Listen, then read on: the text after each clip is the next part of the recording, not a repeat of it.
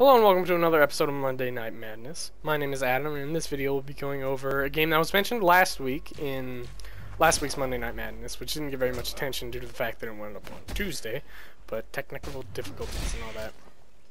And it's Path of Exile. It's another ARPG, if you're familiar with the Torchlight series or the Diablo series, any of those. ARPG, action RPG, it's mostly driven by, oh, I get to kill lots of things and get lots of loot. What is there not to like about this? So, I mean, in that sense, it plays just like any other ARPG. Run around, hack and slash. But it reminds me so strongly of the Diablo series that I felt that it needed its own specific video to go over it.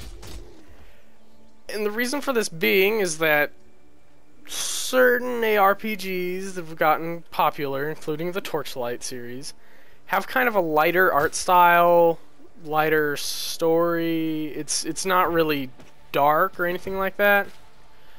And it was specifically stated that one of the reasons they wanted to make Path of Exile the way they did was they wanted a darker, grittier storyline than what lots of ARPGs are doing. And really, so far, they've done a great job at that. The story, the environments, the models, as you can see, it's all executed in an extremely well, placed, well-themed manner. And it really reminds me of the Diablo series, especially Diablo 2. Is the first thing I actually thought of when I saw the trailer videos and certain gameplay videos of it. And so that's what first attracted me, was, oh, it looks really good. It doesn't look really friendly, and by playing through it I can tell you that it's not very friendly to you, and it wants to kill you. And it will. Over and over again. If you're stupid. And even if you're not stupid, if you're just unprepared, it's like, oh, I'm sure this won't get... Shit. But once I started playing, I realized that there was actually something else, something more, that is extremely great, extremely surprising too, given how many ARPGs have kind of had cookie cutter builds. Torchlight, not so much. You could delve into all kinds of things in Torchlight, and it was awesome. This one kind of takes that to the next level with their passive skill points. And let's just wipe out this last guy here, and we'll take a look at the skill tree. As you level up, you gain passive skill points, and as you do other things, you also gain more points. And there are 6 classes, and each of them start in different areas of the skill tree. And so I'm the Marauder, and I started right here, and you see I've got 2 branches that I can start with. Oh, get more life, or get more melee damage. And then each of those branches off more and more, and they loop back around, connect in some places. Only because there's 6 classes, and they each start in different positions on the tree is massive. Is huge. Like, that's how much I've put points into. Up close, I was like, oh wow, that's a lot of points. Huge. It's enormous. Look at how big it is. Just, their passive skill tree is just enormous. Each of the 6 classes start at one of these different nodes here. Marauder here, all of them start at different places. And it was so... It's really nice to see that somebody's taken the initiative to be like, hey, yeah, let's not make something really boring, and let's go ahead and give them the freedom to go and, oh, hey, I want to go get more strength points up here, but maybe I need to get some dexterity for certain weapons that I'm not quite good at using yet because their stat requirements are too high. Oh, well, it looks like I can get some extra dexterity if I just stat down into here a couple points. Maybe I want to specialize in maces. There's that too. I just want to specialize in two-handed in general. There's that too. To tanking, there's everything there that you would want to, and it's all accessible by any class so long as you have enough points to get there. For instance, if I hadn't have branched off the way I I could have just gone straight this way, taking all the strength points, maybe gone through staves if I wanted it, and then cut back across to get all the way into here and start looking at like fire resistance, lightning resistance, cold resistance, get more life regeneration, you know, get elemental weapon damage. Oh, maybe I want to get the Vol Pack, life leech, just everything life leeches, or it's applied instantly rather. And So it's just really comforting to see somebody do that, and paired with the really dark, gritty atmosphere of the game, it makes it feel so much like Diablo without actually being just a clone of Diablo, that it's something that people that are fans of ARPGs and are maybe not happy with the current trend will be happy to see. It is worth mentioning that it is in beta right now. It's got 3 acts, and I'm trying to think. I think it was 2014 has been confirmed for Act 4. And while that may seem a whiles out, they're not a very big company per se. And so far each act has been really well thought out. I'm on Act 2 on this particular character. I've been up to Act 3, through Act 3 actually, on my duelist, which is one of another 6 classes we'll get into in a minute here. And they're all each pretty unique, and it's fully randomized. Anything that they could randomize and put random stats on, there's been random stats put onto it. You have flasks, which are your version of health potions. They have random stats.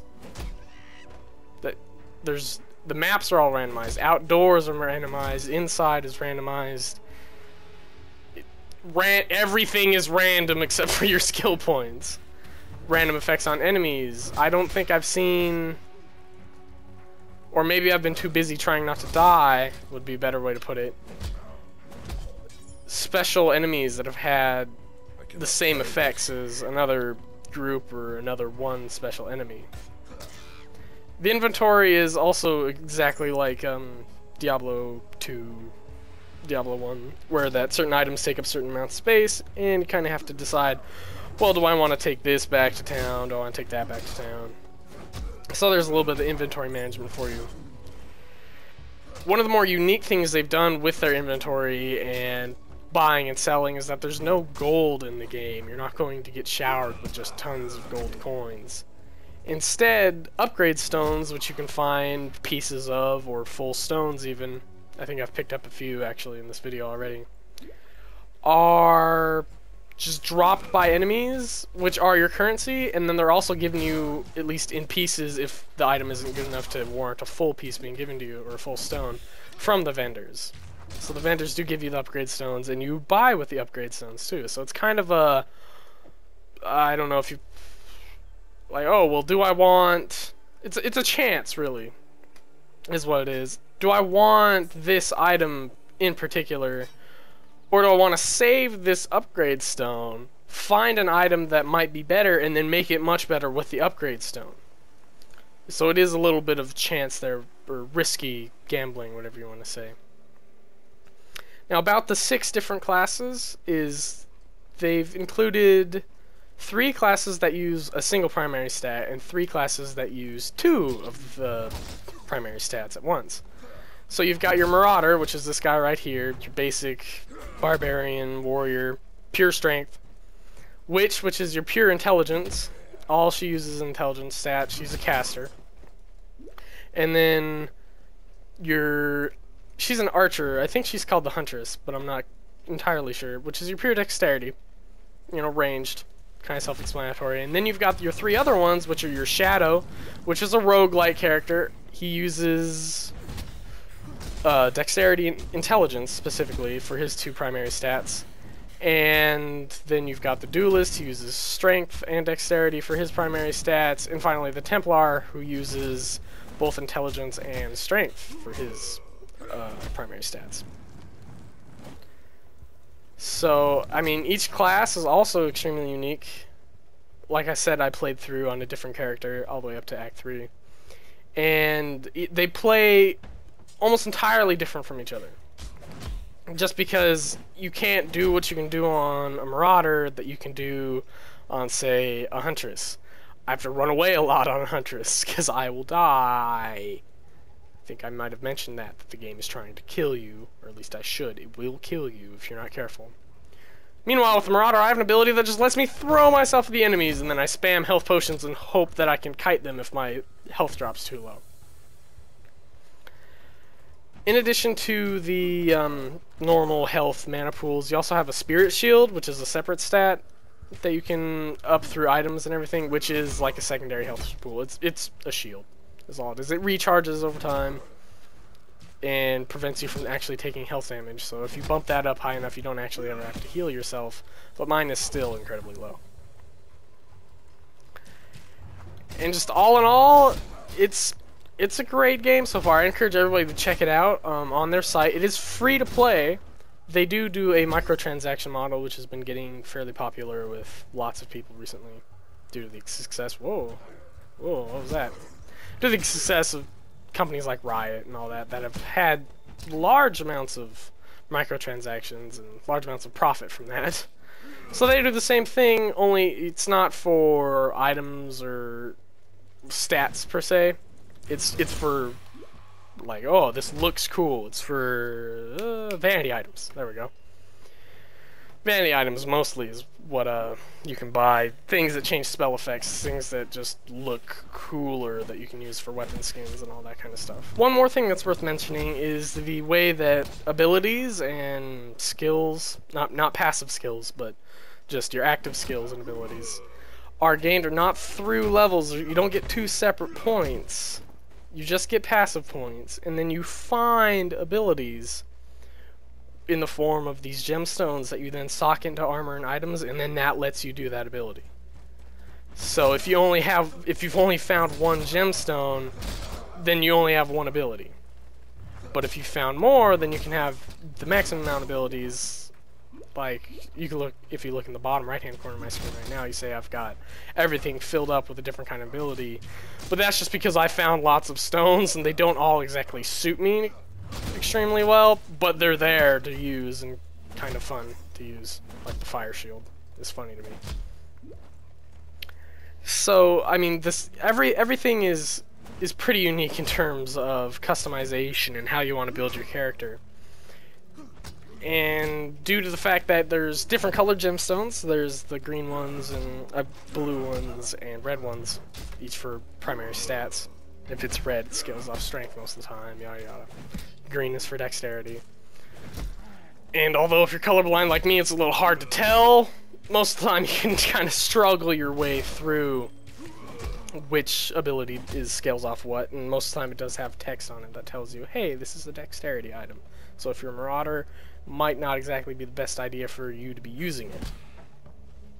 But I have double strike equipped anyway, which is a dexterity thing, but that's just because it looks cool. Just look at it. Just, okay. So yeah, that's Path of Exile. It's a great ARPG, awesome, dark, gritty atmosphere. Just, it's an amazing game. Everybody, please check it out on their website. And that's all we've got for today. Please like, subscribe, favorite, comment. If you didn't like it, comment, dislike. I don't know if there's an ignore button that you can hit, but ignore it too if you want. Thanks everybody. Have a wonderful day.